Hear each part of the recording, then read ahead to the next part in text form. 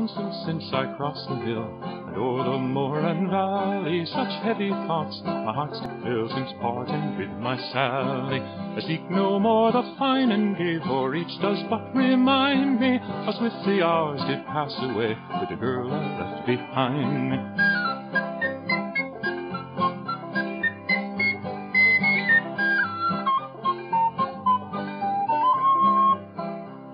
Oh, never shall I forget the night. The stars were bright above me, and gently lent their silvery light.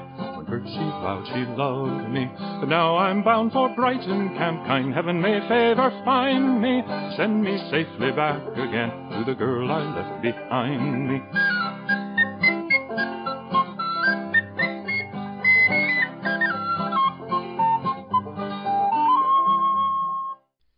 With its keen sense of romantic longing, The Girl I Left Behind Me, performed here by Dennis Kennedy, offers poignant commentary on this week's reading from Born in Battle, in which General John Burgoyne makes an encore appearance in America.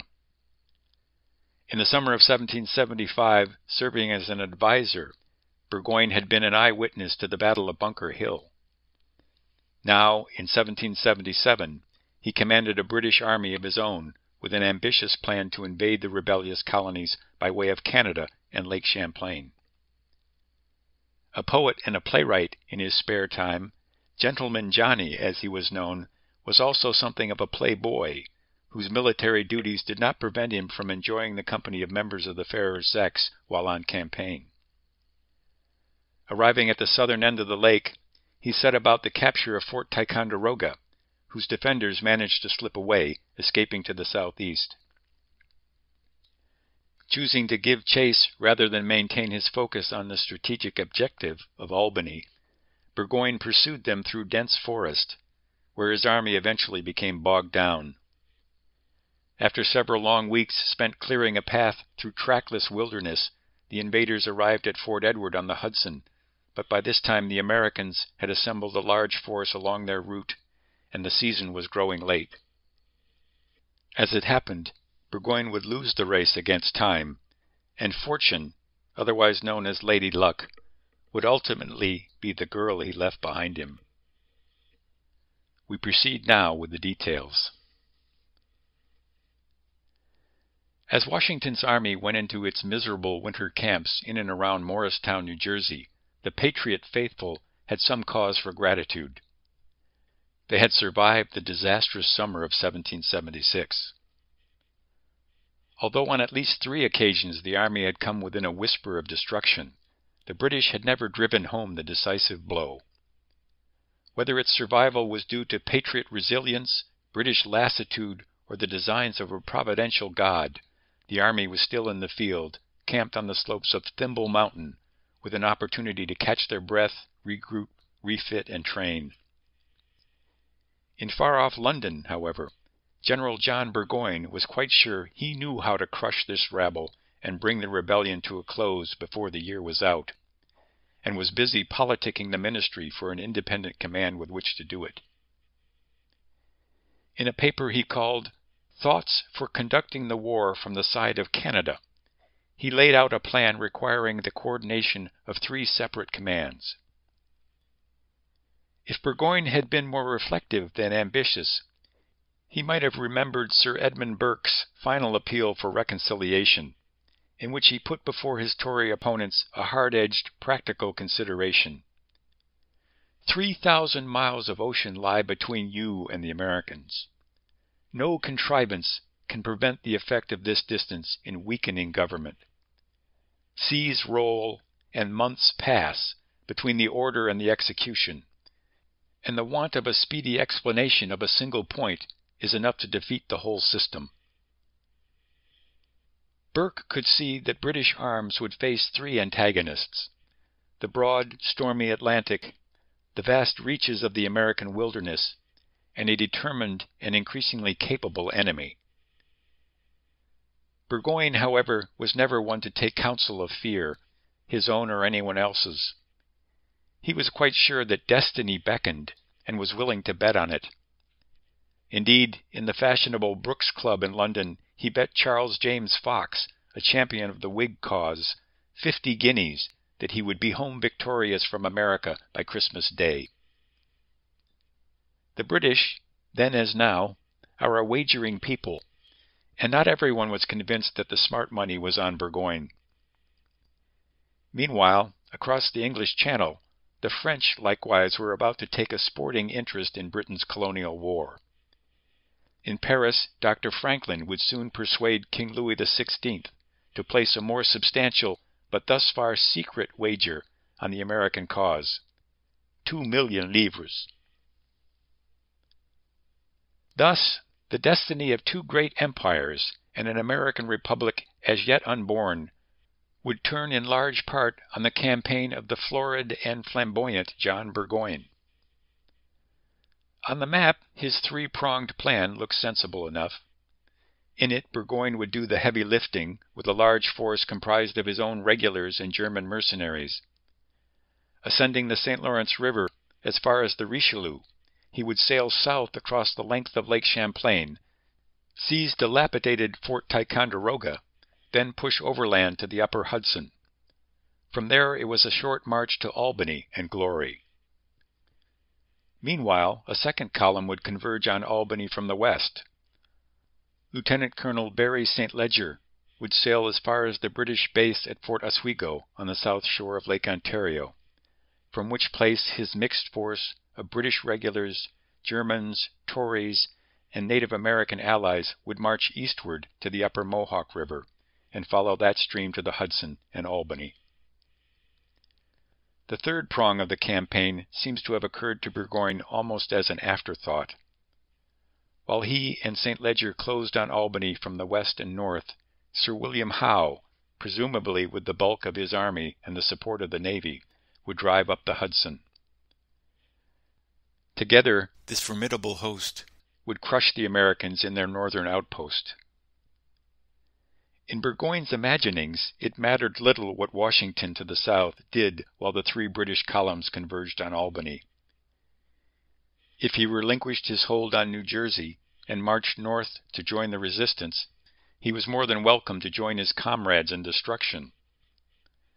If he remained where he was, the four New England provinces would be thoroughly isolated. Though Burgoyne was by no means forthcoming about the details of the region's actual conquest, it was unthinkable that the Americans could lose the men and materiel of New England and still sustain the rebellion. King George in particular was taken with the idea.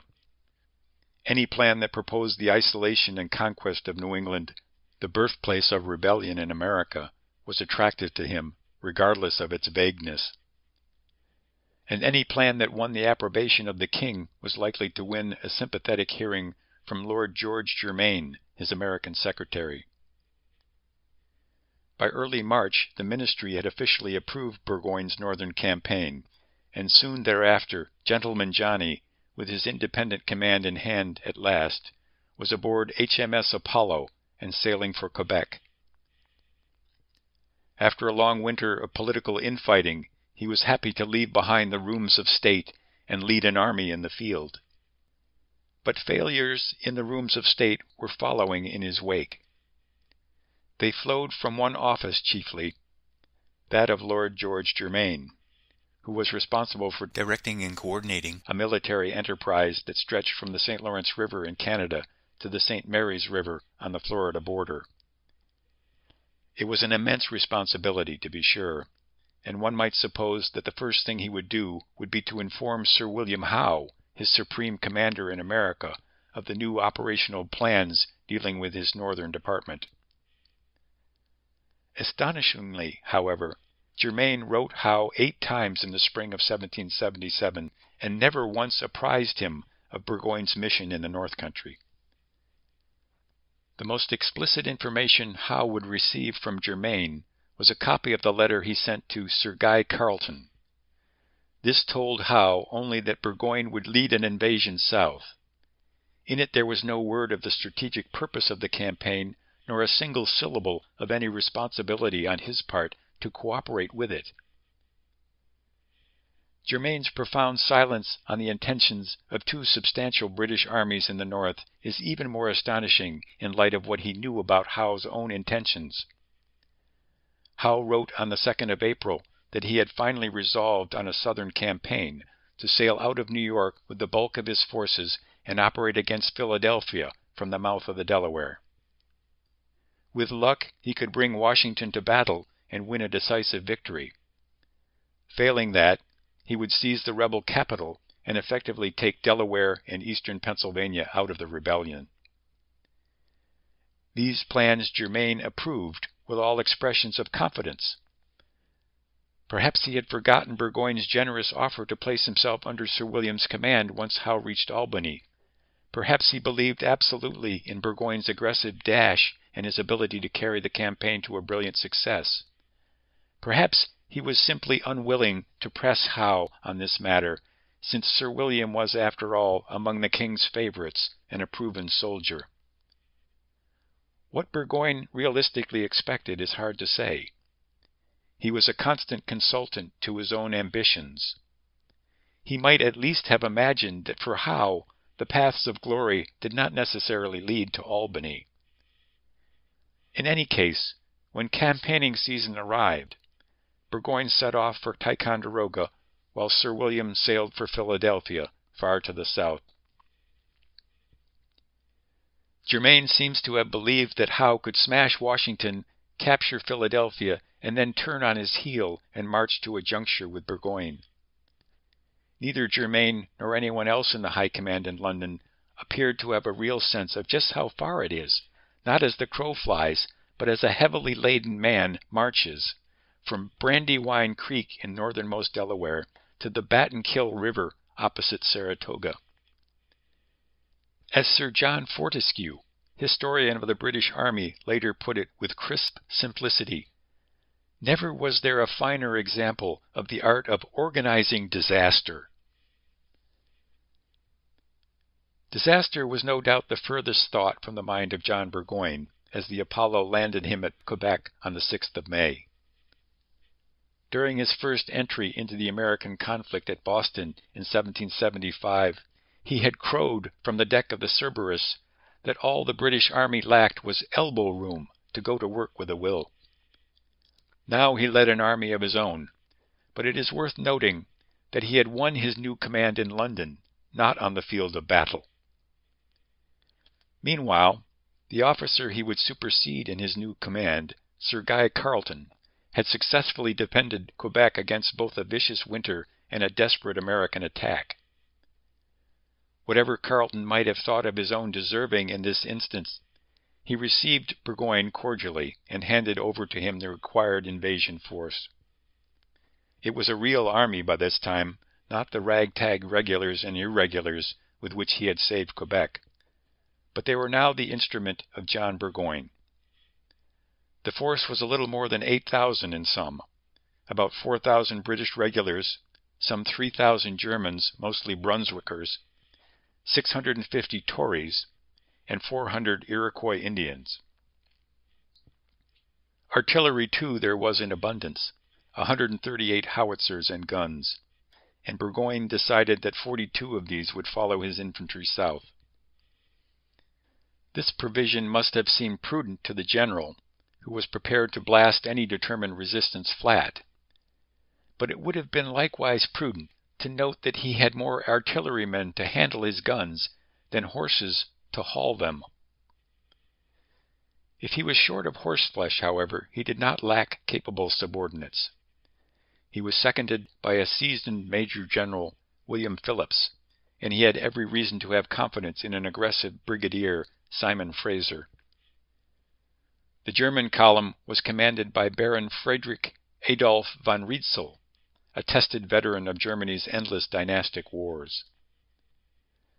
Gentleman Johnny was well pleased with his new command, and the men showed every sign of being pleased with their commander, who was known as the soldier's friend. Mustering them at the mouth of the Richelieu, he pushed upstream, and in the final week of June, the vast flotilla of his invasion force started up the west shore of Lake Champlain. Off to the south somewhere were the Americans, in unknown numbers and fitness. Between his lead elements and the enemy lay plenty of elbow room, the wide waters and the wild woods of the green, dark north country. If Burgoyne had known of the confusion in the enemy's camp just then, he would have been, if possible, even more radiantly confident. The northern department of the American theater was commanded by General Philip Schuyler, in peace a vastly wealthy Hudson River patroon, and in war an able soldier. But he by no means enjoyed the warm confidence of his command, largely egalitarian Yankees who despised his aloof and aristocratic airs. To make the division deeper, another general much more to their liking had been angling all winter for Schuyler's job. General Horatio Gates was a plain-looking, plain-spoken Virginia tobacco planter. Though the son of an English servant, he had held a commission in the British Army and had served with Braddock in the Wilderness. He had the common touch, but was not without cunning, as Washington was later to discover to his sorrow. His winter maneuvering in Congress got him what he wanted, command of the Northern Department. But just as Burgoyne was gathering his forces on the Richelieu, Congress swapped horses once more and returned the hated Schuyler to office. It was the sort of politicking that made the men in the ranks ask, "Who's in charge here?" In fact, the man in charge at the likeliest point of collision was Major General Arthur St. Clair, in command of the moldering pile that was Fort Ticonderoga. This Scottish-born veteran of the French and Indian War was, at 40, in the vigorous prime of life, and he had a sharp, purposeful intelligence. But there was very much to do here, and precious little to do it with. Barely 1,500 Continentals and 2 raw regiments of militia, 900 in all. Still, nothing daunted, St. Clair made a start at repairing the crumbling works of Fort Ty and extending his defenses across the narrow neck of Champlain to Mount Independence, a quarter-mile to the east. Though he was well aware of Burgoyne's arrival in Canada, like most Americans, he supposed that Burgoyne would then sail south by sea to join in Howe's operations against Philadelphia. In any case, on the last day of June, St. Clair looked out across his works and down the lake, where Burgoyne's freshwater flotilla hove into view. About 3 miles above Ticonderoga, the invasion force clambered ashore, redcoats on the west bank, Riedsel's Brunswickers on the east. As it happened, the western approach to Ticonderoga was fairly open woodland, but on the east shore, the Germans were making a very personal encounter with the wilds of America, slogging through the gelatinous muck around East Creek and swiping ineffectually at swarms of black flies, deer flies, mosquitoes, and no-see-ums. As the 2 columns began to invest the fort, St. Clair feared an immediate assault. But Burgoyne entertained no such bloody business as that. The costly assaults the redcoats had made before these walls back in the French and Indian War were part of the British Army's institutional memory. Instead, Burgoyne's axemen corduroyed the roads, and his gunners rolled their guns forward, ready to make a siege of it. But just then an enterprising young engineer, young Lieutenant Twiss, was about to hand Ticonderoga to Gentleman Johnny with hardly a shot fired in anger. Scouting south and west of the fort, his engineering eye saw that the 750-foot crest of Sugarloaf, known to Americans as Mount Defiance, looked directly down into the American fort. The sighting of British guns there would give the Americans 2 unattractive choices: run or perish in the rubble. Twiss was not the first to note this commanding crest. American engineers had urged the fort's previous commanders to defend the hill, but each in his turn concluded that its slopes were too steep and heavily wooded for artillery. General William Phillips, himself an artilleryman, did not think so. Where a goat can go, he reasoned, a man can go, and where a man can go, he can drag a gun. And so Burgoyne's axemen went to work once more. A rough road to the crest was cut, and a field of fire cleared. By the 5th of July, young Twists had two 12-pounders pointing their snouts down at Fort Ty. St. Clair, like some of his subordinates, had for a time imagined that Burgoyne might hurl his army against their walls, in which case a desperate defense might have proved another Breed's Hill for the British. But Burgoyne had never for a moment thought of obliging the defenders, and now the 12-pounders peering down on the fort pushed St. Clair toward a painful decision: to sacrifice his honor and evacuate his garrison in hot haste. After all, honor was one thing, but his 1,500 Continentals and 900 militiamen were worth infinitely more than Fort Ty's crumbling walls. St. Clair understood that the fatal miscalculations at Fort Washington and Lee on the Hudson the previous summer must not be repeated here. The statesmen, however, were much slower to learn this lesson. When news of Fort Ty's evacuation reached Congress, John Adams fumed in a letter to his wife Abigail, "We shall never defend a post until we shoot a general." Still thinking of the struggle as a war of posts, it was hard for Adams to see that doing so would only lead to the loss of an indefensible fort and one of the cause's most gifted generals. Few, it seemed, could appreciate that one of the greatest achievements of American arms thus far in the conflict had been Washington's miraculous midnight escape from Howe's grasp after the disaster on Long Island.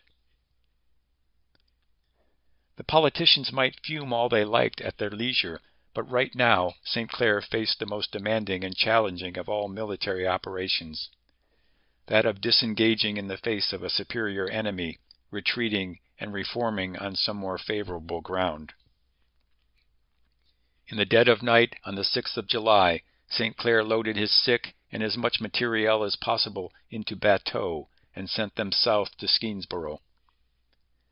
As his boats sculled southward, he marched his garrison across the floating bridge to Mount Independence, gathered up the defenders there, about 2,000 strong now, started down the rutted track that led southeast to Hubbardton, then Castleton, and finally westward to Skenesborough. St. Clair might have made a clean getaway but for the vigilance of his enemies. Well before dawn, British pickets reported to Brigadier Simon Fraser that the American lines on the west bank of the lake were deserted. Not long after, roaring fires on Mount Independence revealed with perfect clarity that the whole American force was on the run. St. Clair's orders had been quite clear: once the column was well down the road to Hubbardton, fire the barracks and supplies on Mount Independence, and burn the floating bridge that joined it to Fort Ty. But in the dark confusion of a desperate retreat, the barracks were burned too soon, and the bridge burned not at all. Simon Fraser was not one to sit on his hands when opportunity called, and Burgoyne was only too pleased to send him in hot pursuit. Dawn was still 2 hours off when an advance corps of 850 grenadiers and light infantry stepped off into the eastern woods. The British were tough campaigners, and Fraser was a driver, and drive he did through that hot, humid July day, from 4 in the morning to late that afternoon, with hardly a halt. Though the pursuers did not overtake the American column, they easily outmarched their own reserve, the 1,200 Brunswickers under Riedzel, who were hopelessly strung out along the woodland track. By 3 the next morning, Fraser's men were on the march again, and 2 hours later they made contact with St. Clair's rear guard. It was not much of a collision. The Americans camped outside Hubbardton were New Hampshire men. All were exhausted, many were sick, and a few were quite drunk. They were overwhelmed in minutes, and those not scooped up as prisoners were legging it for Castleton. But behind them was another New Hampshire outfit under Colonel Seth Warner, and the 11th Massachusetts under Colonel Ebenezer Francis. These settled in on a wooded slope to make a fight of it. When Fraser shook out his battle lines and sent them up the hill, a savage struggle blew up on a half-mile front, and the British advance was beaten back. Fraser, hot-blooded but cool-headed, struck again, trying to push the weight of his attack around the American left. Francis, meanwhile, equally cool, struck back also, attacking the British left. The battle whipsawed back and forth, but so stiff was American resistance on his front, and so fierce the pressure on his left, that it was Fraser now who was in serious trouble. Salvation, however, was marching up the road in his left rear in the form of Riedsel's vanguard, with a rattle of drums and 200 voices roaring out a Lutheran hymn. The Jaegers, with their short rifles, poured in behind Fraser's embattled left and shored up the wavering line. On the American side, Colonel Francis was shot dead with a bullet through his breastbone, and with their commander down, the Massachusetts men fell back. When Warner's men did likewise, the fighting sputtered out, a drawn battle, but it had been a near thing for the British. As his marched-out, fought-out men dropped into fitful sleep, Fraser reckoned his losses in this little rearguard affair: 50 dead, 134 wounded, roughly a fifth of his force. The Germans, in action only minutes, had 1 casualty for every 10 men who went into the fight. Fraser's honor may have been satisfied by holding the field, but he had paid a great deal of blood for a patch of scrub wood. The American losses were likewise severe: 41 dead, 91 wounded, and more than 300 captives, most of these invalids. Fraser and Riedel broke off their pursuit, and the survivors slogged wearily on to join the Patriot column at Castleton. St. Clair continued his retreat unharried to Skenesborough, and after another sharp little rearguard fight at Fort Anne, reached Fort Edward on the east bank of the Hudson on the 12th of July. He had lost Ticonderoga, but had saved his army, which still stood between Burgoyne and Albany. Meanwhile, Gentleman Johnny was savoring his conquest of Ticonderoga, or as he imagined it, the Gibraltar of the North. And yet Burgoyne's success was not all moonbeams. Though the British pursuit by land had been checked at some cost at Hubbardton, St. Clair's army was in fact limping into crumbling Fort Edward, bloodied and beaten.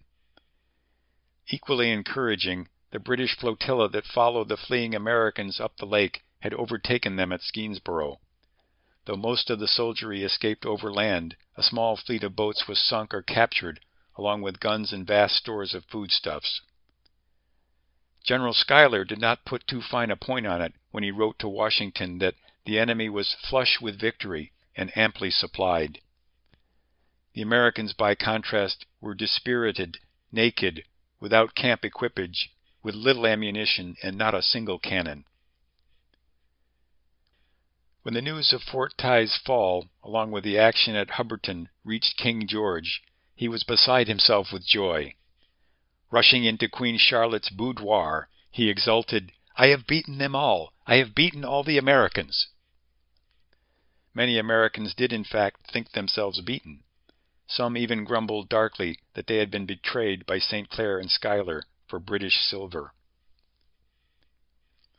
But the American cause was about to receive a gift richer than silver, in the form of a command decision by John Burgoyne himself. When not enjoying the charms of an attractive mistress and fine champagne at Skenesborough, the general was busy working out the problem of how to dislodge the Americans from their ragged post at Fort Edward and get on to Albany. As far as his staff was concerned, the solution had already been laid out quite clearly in Burgoyne's famous Thoughts. It was a simple matter of moving fleet and fighting men back to Fort Tye and crossing his boats to Lake George. While his sailors shifted his heavy guns and supplies, now in abundance, to the head of the lake, his marching columns would follow a fairly good road down the left bank. Holding Fort George as a base of supplies, he had an easy 10-mile march to the great western bend of the Hudson. Then it was all down river to Fort Edward and on to Albany. It was all abundantly clear, that is, to everybody but John Burgoyne, who had resolved instead to cut his way through the wilderness and march to Fort Edward overland. Thoughtful students of the war have had more than 2 centuries to weigh his motives, which will no doubt forever remain mysterious. Certainly Burgoyne's own account 2 years later would do little to clarify the matter. A retrograde motion, that is back to Fort Ty, would, he argued, have been bad for morale. Then, too, it would have given the rebels possession of Fort George on his flank, forcing him to a siege at that post and retarding his advance on Albany. Besides, he added, an overland route of some 20 miles would give his men an opportunity to improve their wood service, a euphemism given to the hard labor of hewing a road through a wilderness. Wood service his men would get with a vengeance, but there is no reason to think that it improved the morale of the men now committed to cutting a 20-mile track through the forest primeval. Even as Burgoyne's men set about clearing a road from Fort Ticonderoga to Fort Edward, woodsmen were already at work in the forest south of them. These were 1,000 Americans left behind by Schuyler, and they were making the woods ring. They dropped virgin timber across the narrow track, sent some 40 bridges crashing into creeks and ravines, dammed up streams and created their own swamps to add to nature's plenty. All of which obstacles would have to be cleared before Burgoyne's ponderous train of guns and supplies could so much as turn a wheel. In fact, Burgoyne's column was going nowhere at all just then, at least not until the grudging countryside could be scoured for more horses and oxen to haul the wagons. When the column finally did get in motion, it was of an agonizing sort. Endless, toilsome, sweaty days, with nothing but dark forest behind and darker forest ahead. In the end, it was 26 days before Burgoyne's van emerged from the forest and reached the ruin of Fort Edward. 26 days to cover 20 miles. He was on the Hudson at last, but even then Burgoyne was not ready to push on to Albany. His heaviest guns had gone by water to the head of Lake George and were still rumbling and creaking eastward over another wretched wilderness road to join him at Fort Edward. In the first week of August, Burgoyne's army went into camp in the meadows around the fort to wait for the guns. Their wood service had exhausted men and beasts, and supplies, in abundance just 3 weeks ago, were already running short. One other element was running short as well: time. The brief north country summer was slipping away. Albany was still a good stretch of hard marching to the south, and though Burgoyne did not know it, Schuyler and 4,500 armed Americans were already at Stillwater preparing to dispute the passage. Burgoyne's star had begun to set, but he did not know that either. Burgoyne was sure that he could not go forward until he could restore his supplies. Some of his officers thought that an advance corps might push on and secure a junction with St. Leger and Howe at Albany immediately. But Gentleman Johnny was casting his eye eastward, to the rich farm country of the Hampshire Grants, now Vermont. There was wheat, corn, and horseflesh in abundance. A swift raid into the countryside would return all he needed to resupply and remount his troops. Then, too, there was no telling how many Loyalists would be quick to answer the King's call. From beginning to end of the war, British generals dreamed of these mythical legions of Loyalists. They never appeared. If Burgoyne believed that the King's colors would inspire the loyal countryside, he made an exceedingly odd choice of the troops to conduct this raid. Riedsel's Brunswickers who spoke no English. Worse yet, Riedsel's dragoons and grenadiers were hardly the troops for a flying raid that seemed to call for light infantry and Jaegers. If the business ahead were not so bloody, the dragoons themselves would have made a comic picture, lumbering along in outlandishly heavy boots, 12 pounds to the pair, heavy saber, short rifle. It was hardly marching kit. But off they marched on the 11th of August under the command of Lieutenant Colonel Friedrich Baum, a column 700 strong, not quite 400 Germans, 300 Canadians, and a handful of Indians to spread panic before them. They were headed for Bennington, 25 miles to the east, but the enemy commander waiting to receive them was not at all given to panic. Tall, spare, Colonel John Stark had fought Indians in the last war and redcoats in this, and now he was angry at just about everyone, including the Continental Congress, which had passed him over for promotion to brigadier general at the close of the previous year. With 1,500 militiamen at his back, he marched in high dudgeon on Bennington. Lieutenant Colonel Baum was no very skilled soldier, but he was smart enough to listen to the insistent urgings of internal unease. Aware of Americans massing on his line of march, he sent to Burgoyne for reinforcements and began to dig in on a rise of ground above the Walloomsic River just outside Bennington. Early on the 16th of August, the whole of Stark's force came crashing down on Baum's men from every point of the compass. Baum's outlying posts collapsed at the first shock. Some of these were so poorly posted that they were a half-mile from the main line, and few were within supporting distance of each other.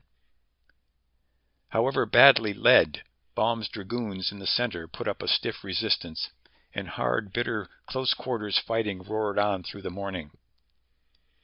Near noon, the Germans ran out of cartridges and tried to cut their way through the circling Americans at sword point. It may have been at this moment that John Stark shouted his famous war cry, "Come, my lads, we must get them beaten, or tonight Molly Stark is a widow." And the Germans were beaten, hundreds captured, hundreds more in flight. Stark's men were in mad pursuit of the fugitives when they ran headlong into Burgoyne's relief column, 800 men, mostly Germans, under Lieutenant Colonel Heinrich von Bremen. Having fought since first light, the New Hampshiremen now had a new battle blow up in their faces. The Germans had taken their sweet time in coming to Baum's support, making barely half a mile an hour on the march, but now that they were on the field, they pitched into the fight with a determined will. For a time it was blow and counterblow, with the Germans giving somewhat better than they got. Stark, however, was not only tough and resourceful, he had a further indispensable gift. He was lucky. As his own lines were beginning to buckle and break, they were supported by those of Seth Warner's Continentals and some 200 Green Mountain Boys. When these reinforcements struck Bremen on both flanks, resistance collapsed. An orderly retreat became a rout, and Bremen's survivors, about two-thirds of the original force, started for Burgoyne's camps much faster than they had come. Not one had gotten within a mile of the hillside where Baum's command had been virtually destroyed. They slogged into their old camp at Fort Edward the next day, mud-spattered and miserable, and Burgoyne rode out to meet them and tender his gratitude for their very pretty little success. Burgoyne may have been drinking when he made this gracious little speech, but the inescapable fact was that he had lost 1,000 irreplaceable fighting men and gained exactly nothing, unless it was a dawning awareness of his danger. The Hampshire grants, he wrote, "A country unpeopled and almost unknown in the last war, now abounds in the most active and rebellious race on the continent, and hangs like a gathering storm upon my left." My mind her form shall still retain, sleeping and in waking, until I see my love again, for whom my heart is breaking. If ever I shall see the day when Mar shall have resigned me, forevermore I'll gladly stay with the girl I left behind me. Forevermore I'll gladly stay with the girl I left behind me.